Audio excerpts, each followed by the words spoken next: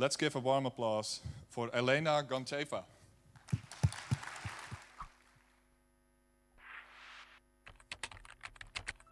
Fly me to the moon, let me play among the stars. Let me see what spring is like on Jupiter and Mars. In other words, hold my hand. In other words, baby, kiss me. Fill my heart with song, let me sing forever. Hi everyone, how you doing? How you doing? Ooh, okay, I'm Elena Gancheva and I'm very excited to be here with you today. I would like to thank the organizers for inviting me and making this whole journey for us. So let's applaud them. Thank you, guys. You're amazing. And before we start, I would like to quickly introduce myself by sharing something funny with you. When I was little, I wanted to be, or I thought I wanted to be a professional ballerina. Well, I have become a software developer, which is a lot like some kind of a badass ballerina that drinks a lot of coffee. And I don't know how this happened. Now, I work as a software engineer at Progress, can do UI for Angular. And, okay, I need a connection, Chris. Sorry.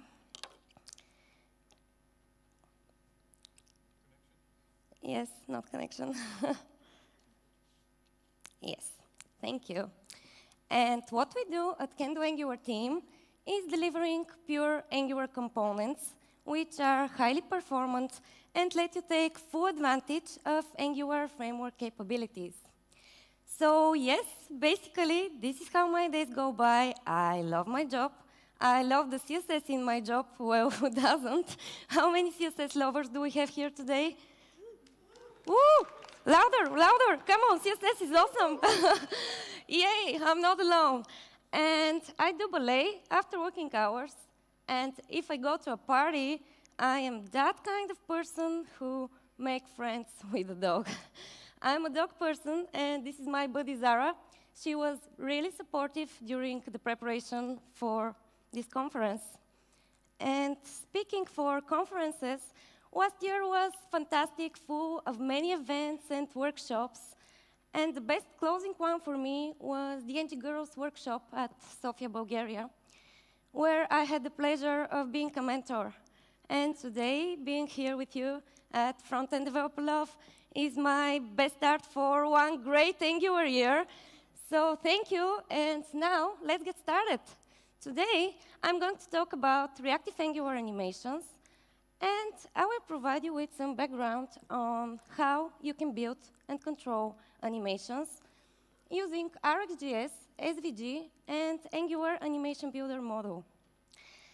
I would like to walk you through some UX concepts in animations, which I think are important, and I will support them with some coding examples.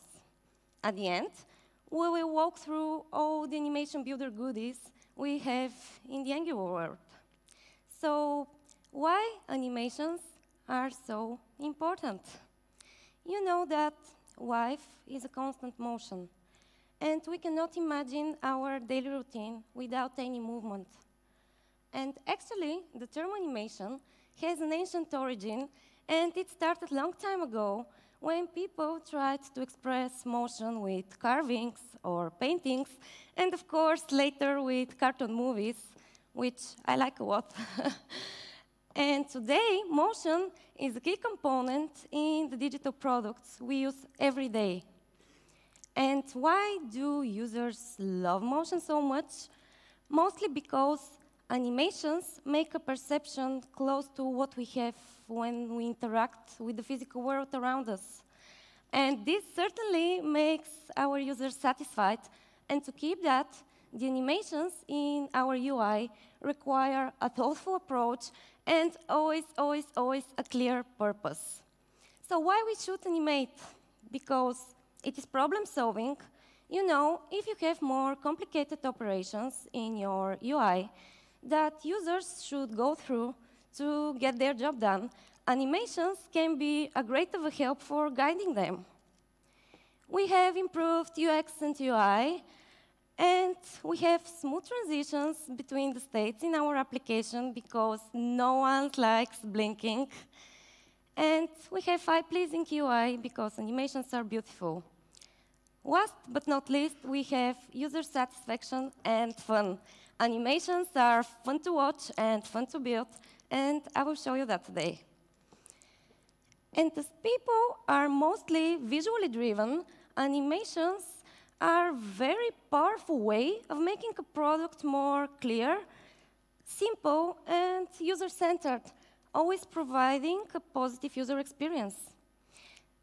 This is why, when we animate, we have to avoid surprising transitions and make the general feedback from the UI feels natural.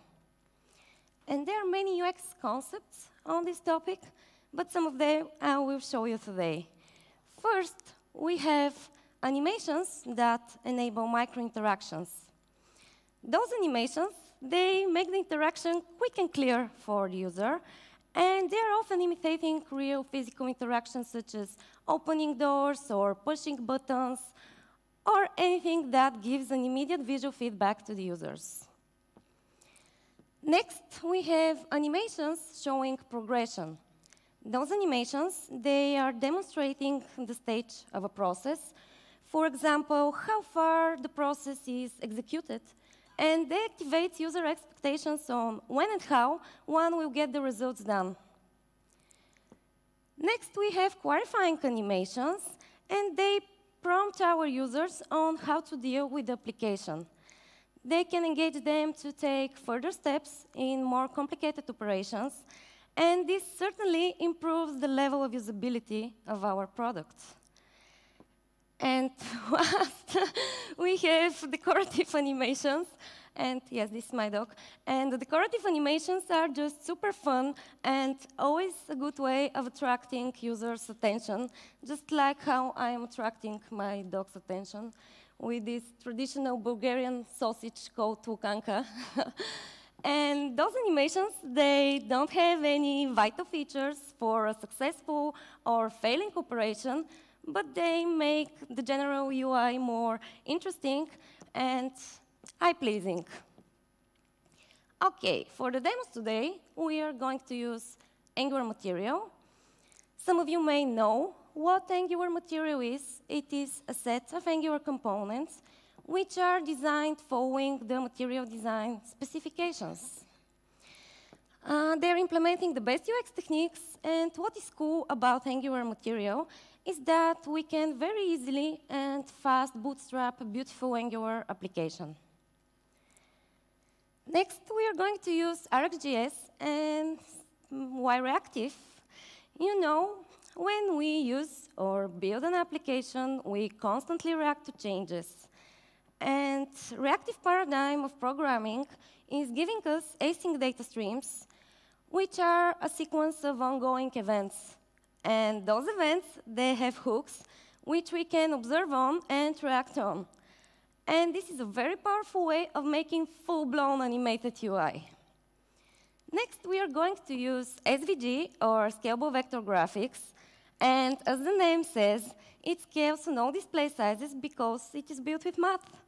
And this is pretty cool for those of us who constantly support responsive design and tone screen resolutions. Yeah. SVGs are really small file sizes, and they have pretty good browser support. What is cool about SVG is that it is very easy to be animated because you just put it there, everything is in the DOM, select whatever part you want from it, and just attach the animation. Now, let's go through some Angular animations history. Angular animations got introduced back in Angular 2 release, and they're built on top of the standard Web Animations API. While Angular 4.2 comes to us with a whole new wave of animation features and very rich animations API, Angular 6 added CSS fallbacks automatically to those legacy browsers that do not support animations natively. And this is pretty cool.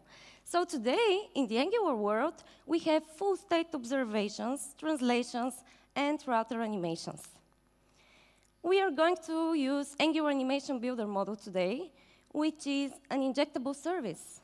And once injected within a component or a directive, it produces animation sequence programmatically. So we have first programmatic build, and then a player object is returned. And with this player object, we have full control of the execution of our current animation.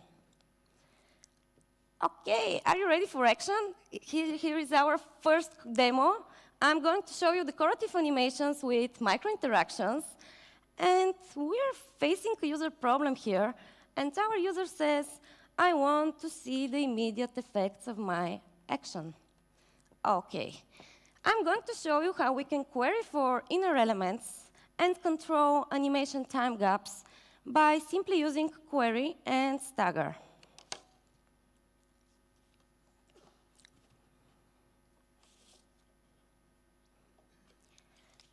So we have this pretty cute button, and it has eyes. And those eyes, they are following my mouse. And if I click it, it gives me love. Or actually, an immediate visual feedback of my click action. OK, let's go through the code. We have, in a separate TypeScript file, our animations. And here, we have defined two animations. The first one is responsible for the eye's rotation. And this animation function accepts a rotation angle as a parameter, which is calculated in the component. The second animation is used when I click the button. First, we have to hide the eyes of the button and make the hearts visible. And after that, we have to hide the hearts and return back the eyes of the button. We do that by playing with the opacity and transform properties of the elements. OK, for both animations, we are using query function here. Query function collects one or more inner elements within the element our player object is attached to. And with keyframes, we can define a list of animation steps that the element will have at certain times. And finally, to make a delay between the right and the left heart of the button, because you see, when I click it, we have first the right one visible, and shortly after that, the left one. To create that delay, we are using stagger. And what stagger does is to create animation timing gap between each queried item is being animated. And this is how we can define beautiful animations. So let's go in our components code. Our first job here is to import our animations. Next, we have to inject the animation builder in our component constructor. We will need the animation element and the imported animation to create our player object. So to avoid code repetition, I have implemented a helper method called player4, which will use the builder, build my animation, which I pass to it, and will return an instance of the player object. And finally, to tie everything together, we're going to use react.js for subscribing to the click and mouse move events. So for every move or click, we will play the corresponding animation. Additionally, we can use throttle time to limit the event's rate execution. And this is good because we can improve the performance and prevent from nervous clicking on the button that can cause some undesired behaviors. And as a result, we have this beautiful loving button. Okay, let's go back to my slides, and we have second demo here, and I'm going to show you animations showing progression, this concept. And again, we are facing a user problem because, you know, users, they all have problems. And our user says, I want to know that an action is in progress or how long it will take. Good. I'm going to show you how we can query for inner elements within animation steps sequentially or in parallel. So what I mean by sequentially is that we can define animations that can be executed one by one in a sequence. We are going to use query, sequence, and group methods.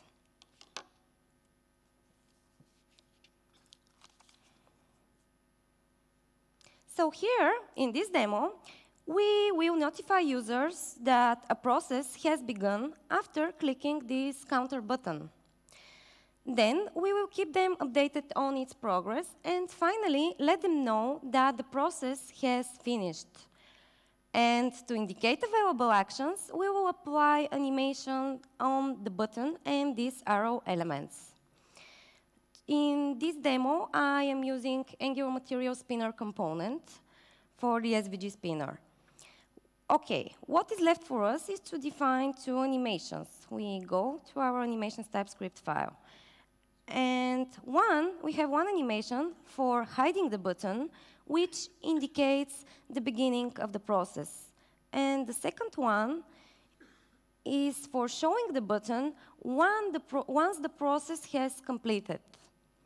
We are doing this by changing the visibility, transform, and background color of each query item here.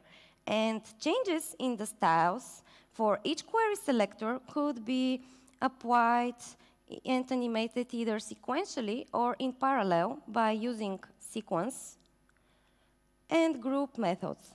So you see, when I click the button of my show animation, I have a parallel animation on both button and arrow elements, and they're showing together on my screen. But if I use here sequence,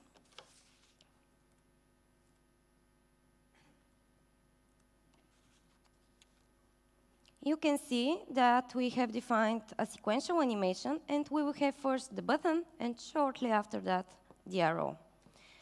Okay, in our app component here, we have three things to react on.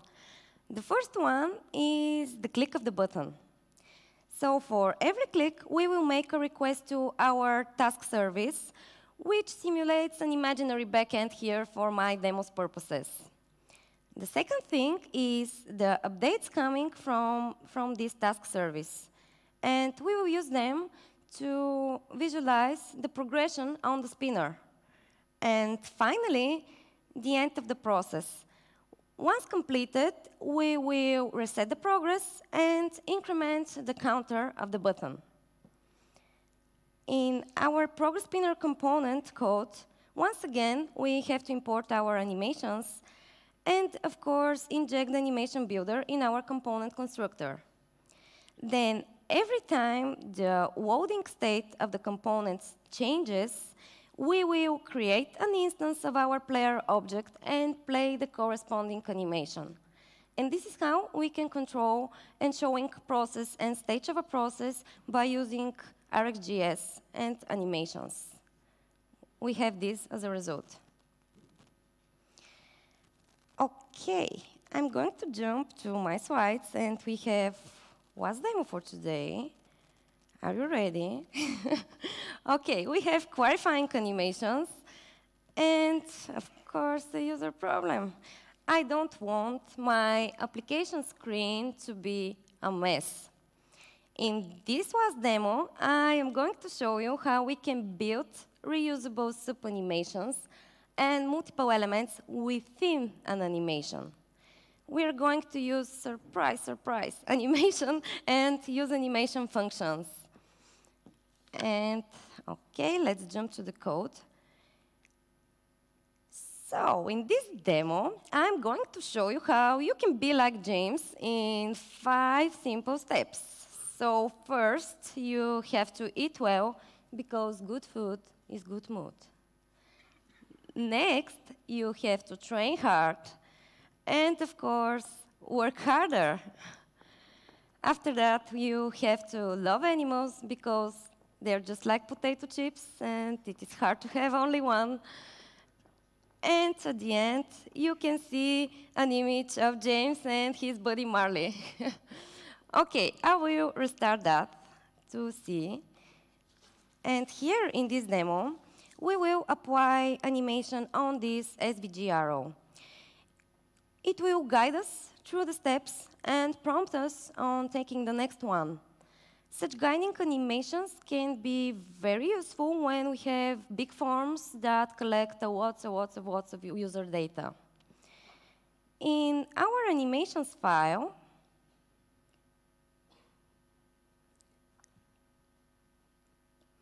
we have reusable sub-animations. And the animation responsible for this SVG arrow is called next step animation. It is a combination of two other animations. The first one is called color animation, and it is applying the filling color and visibility of the SVG arrow.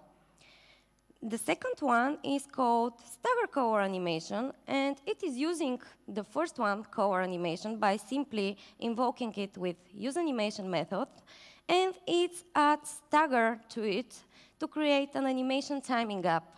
So here we can define animations with animation and use them with useAnimation methods.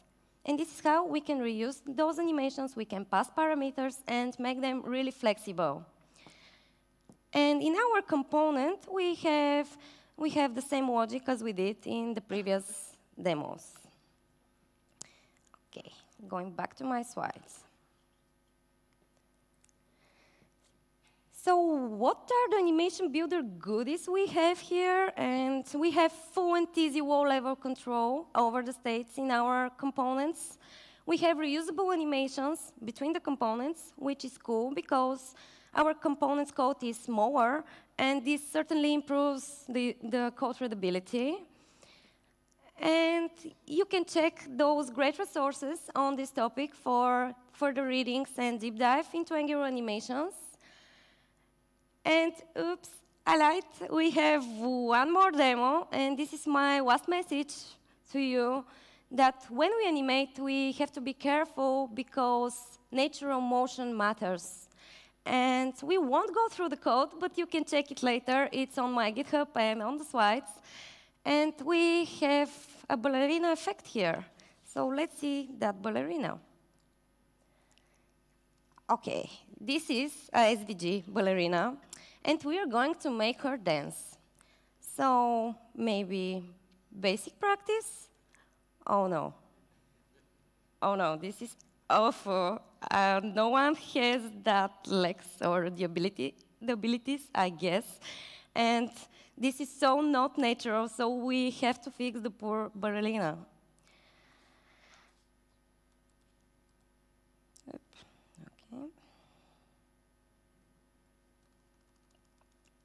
Let's fix that and make her dance like a normal person. OK, better, right? Good. What about the other leg? Good girl. OK, OK. She's doing great, right? OK, we're going to make her shake it, which is very difficult for a ballerina. I'm telling you that, guys. It's really difficult. And, of course, what is a ballerina without a rotation? Yay. OK, you can check the code later. So thank you. Thank you all. Thank you for your attention. And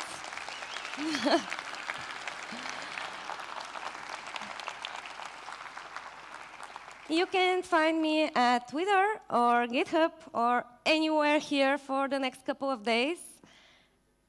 And I will be waiting to catch up with you and tell me your questions. Thank you once again. Thank you, Elena.